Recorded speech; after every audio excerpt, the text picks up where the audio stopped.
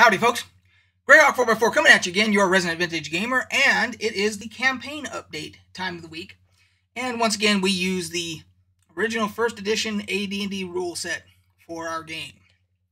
So, where we had left off, if you remember, if not, you can always go back and check the other videos in the series on the playlist up to this point to get yourself caught up. But those that remember, we had one of our adventurers had fallen. Sigrid, our barbarian, played by Stesha, had her character's brains literally sucked out of her head by a mind flayer in the previous session. And where we left off, my character, the cleric, had done everything literally clerically possible to try and get her raised by going to the highest temple in the land with the highest level clerics to try and get, and they couldn't do it, and he couldn't do it. My character, Clevite, couldn't do it. So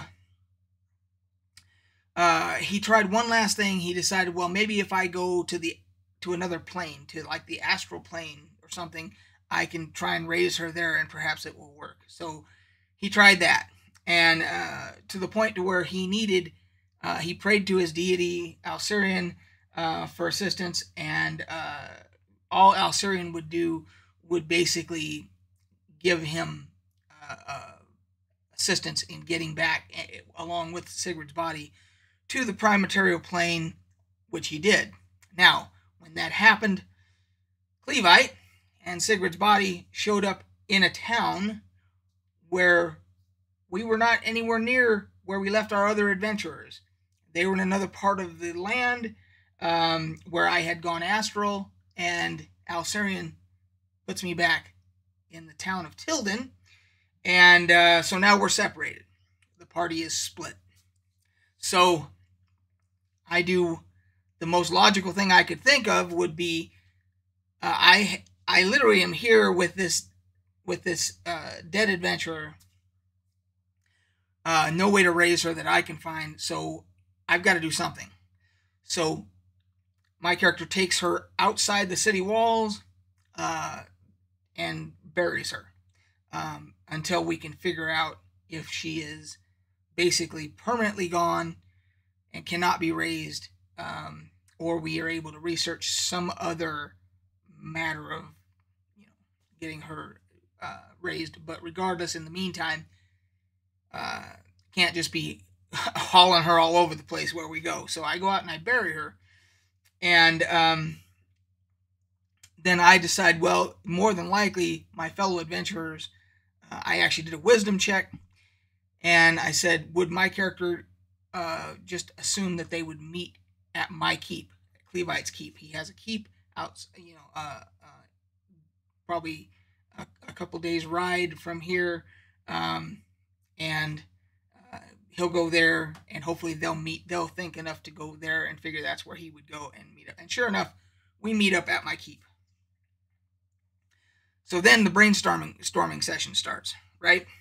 So we have Xanadu, played by Niels, and we have the Ranger Magic User, who is played by Jonathan, and that's all. Stesha didn't make this session because she was out of town, so it was kind of fitting the fact that her character is indisposed anyway, so she wouldn't have much to do, and so she couldn't make it, so that actually worked out okay.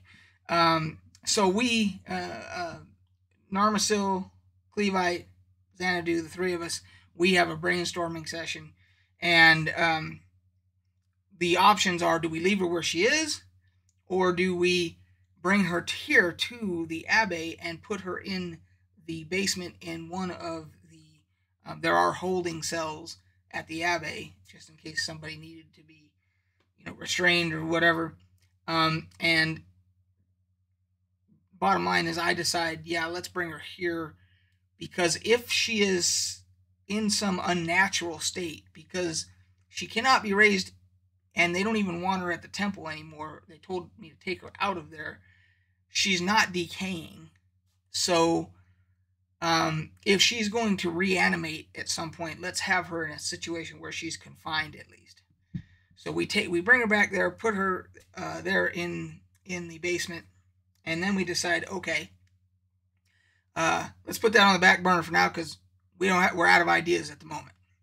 So we decide what we think, what else are we going to do? And I think it was Narmiso had some intelligence that there were ships leaving out of a place called Gazir, city called Gazir, that were going on expeditions, exploration expeditions, and a la like Christopher Columbus type things, just going off into the nowhere, hoping to find land type of a thing. So we decide, you know what, let's do that. Let's just go there and let's just get on one of these ships and let's see, what adventure can be found that way. So we do. We go to a city called Gazir, and we find, sure enough, there's an expedition that's going to be leaving in, I think it was 3 days' time. And we decide, we decide, sure enough, that sounds like a good plan for us. They tell us to get our gear, together and be back in time, when the ships leave. And there's if I remember, there was 3 ships in the expedition, and we head out. This is an expedition into the unknown. We're literally going out west into the open ocean to see what can be found, and hopefully land will be found at some point.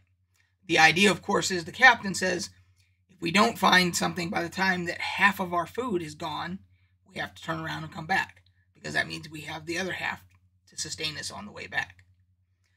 So we eventually make it. I think I forget how many days we traveled, but the DM did the rolls for each day of how much distance was traveled, any encounters. We had some random encounters here and there with ocean life. There was one giant octopus that attacked one of the ships, but it was repelled. And we eventually make it to land. And we make landfall, and the foliage is described to us as very different in that everything is very, very large. Like the leaves are large, the plants are large, the trees are large, everything is huge. And so we decide, Narmiso has he has a giant owl as an animal companion, and he decides to take that and ride it and try and scout that way. There was a couple of druids that were on the expedition, and they were able to turn into birds or whatever, and also do some scouting.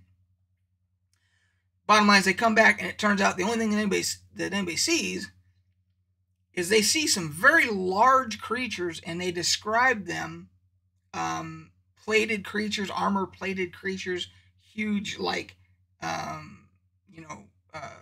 like elephants, but much larger, like rhinoceros, but much larger. And then basically they're describing like a triceratops or a stegosaurus. Basically dinosaurs. We are now in the land of dinosaurs. We, out of character, the 3 of us are like, oh, we have found the land of the dinosaurs in this campaign. So that's where we ended.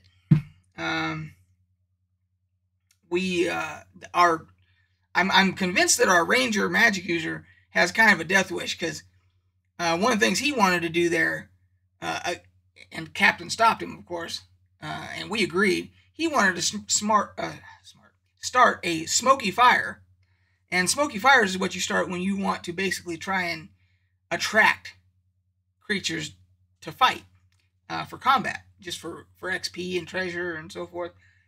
And everybody stopped him, because it's like, no, we don't know what the fuck is out there. Now we know that there's some type of large creatures that are armored out there. We're not starting any smoky fires. So that was basically it. That was the session. And again, it was only the 3 of us. So hopefully this Friday we'll have a larger turnout. And I think Stesh is back in town, so we can do our thing. And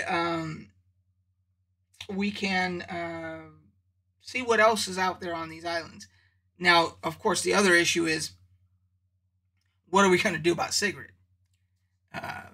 My guess is that the DM is going to have Stesha roll a new character in the meantime. And she'll roll a new character to play.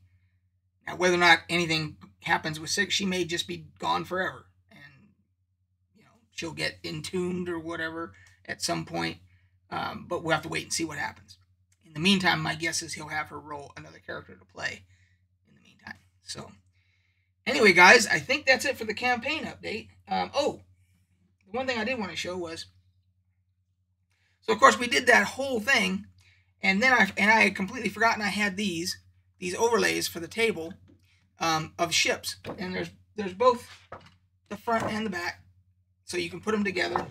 You know, you can do that, and yeah, wait. There you go. You can put them together and use them for your minis and so forth. Of course, you know, half the session we could have been using these when we were on the ship. Of course, it dawns on me now that I have them. You know, so if we're back on the ship at some point, we'll be able to use these finally. But anyway, guys, until next time, we'll catch you on the flip side.